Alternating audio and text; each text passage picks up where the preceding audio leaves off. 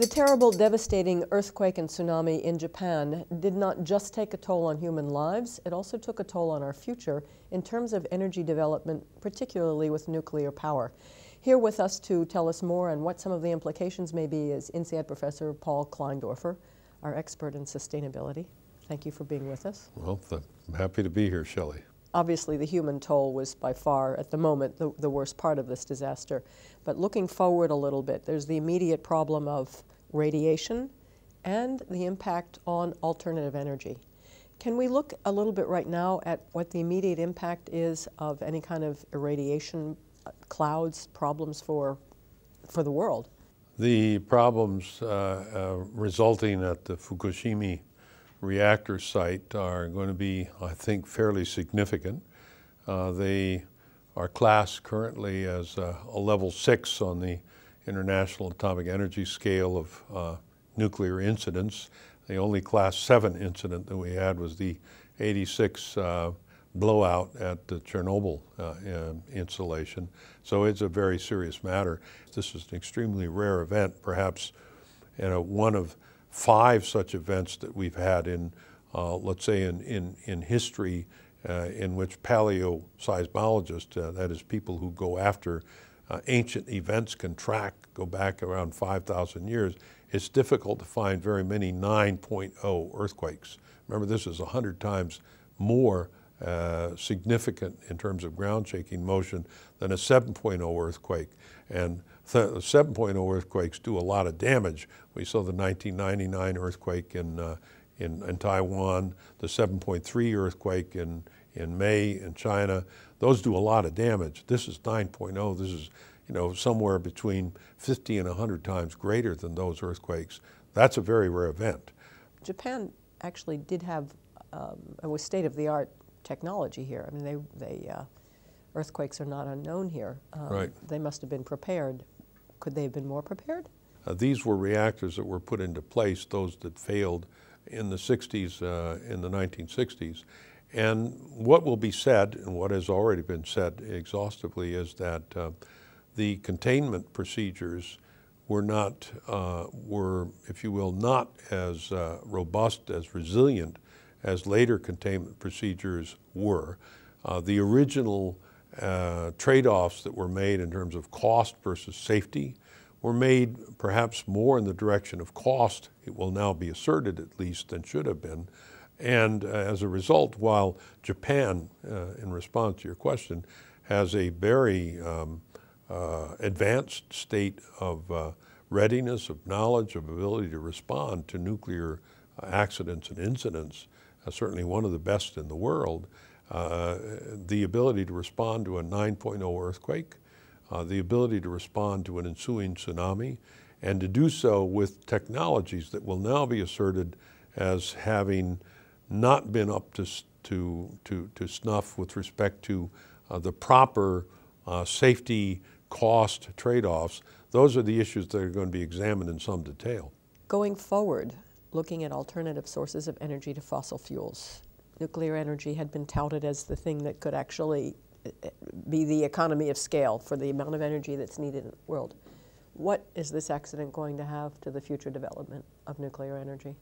I certainly think that up until the Japan earthquake, there was a huge renaissance, a belief that the nuclear industry all over the world was going to have a significant increased number of installations started in the U.S. and elsewhere, was growing, all sorts of licensing and siting procedures, the newest technologies to be sure, but nonetheless the whole spirit of it was a renaissance in this area. You saw it in the stocks of the companies that were involved in these areas.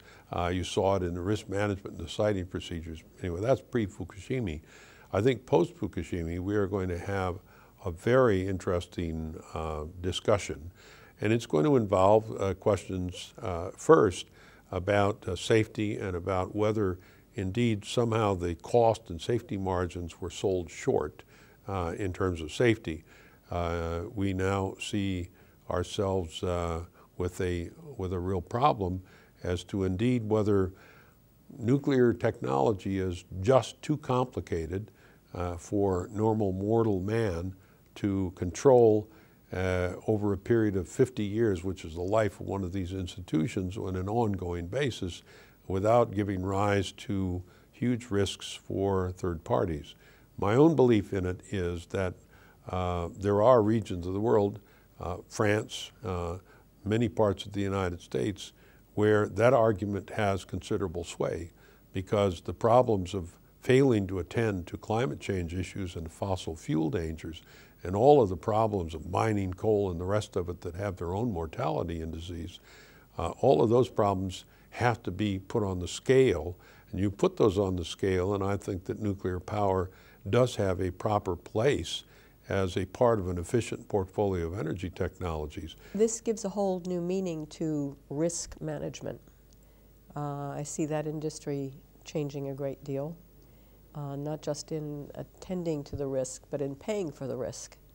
Can you make any kind of comment as to how that industry is likely to change, both in the management of the risk and paying for the risk? This is all giving rise, I think, to a healthy reassessment of how it is that that strategic risk management for companies should take place against a new tone of humility, given the complexities and interdependencies of the global economy. So that's what I think is in front of us, and I think the risk management parts of that are going to be put through a real scrutiny as we start to look at some of these events of the past year and ask ourselves the direct question: what do we really know about how able we as a company, I'm thinking from a company's perspective, or as a society, what do we really know about our resilience in the ability to respond to events that we haven't really expected until now, but that we are reminded of very forcefully through the processes and the events taking place in Japan before our very eyes these days. Let me end by asking you for your assessment of, going forward now, the outlook for nuclear energy as part of a portfolio of alternative energy to fossil fuel. I expect Japan, China, and the Far East to continue on their path of nuclear power development, to make the case that the Mark I or the earlier versions of those reactors are not what is in the later versions of those reactors, that they are much more resilient and robust, and that this is in fact an important part of their energy portfolio going forward. I expect that in the United States, where there is already considerable resistance in certain parts of the country, that anywhere approaching a seismic zone, that includes the Midwest and the great Memphis area, which had one of the greatest earthquakes in around 1811, 1812. This includes California. Any area which is seismically active, we're going to see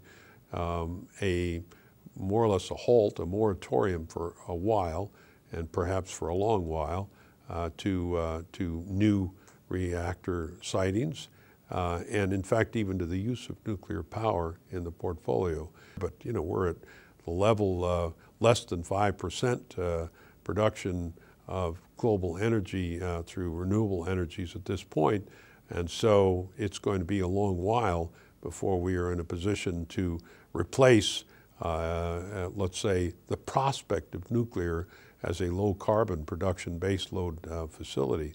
So this is an area of great uncertainty going forward. Regionally, there will be big differences and some very difficult questions, both for business people involved in this, for regulators involved in this, but also for the citizens of the planet to come to grips with this huge trade-off that we have between, on the one side, the risks of carbon producing fossil fuel plants and the steady rundown of our fossil fuel supplies, and on the other side, the evident dangers of relying on very complicated technologies such as nuclear. How that will be resolved is yet to be seen, but it's of course going to be if not the major topic in the energy area, certainly one of the crucial energy topics and policy for the next 5 years. Professor Paul Kleindorfer, thank you for being with us on INSEAd Knowledge. My pleasure, Shelley.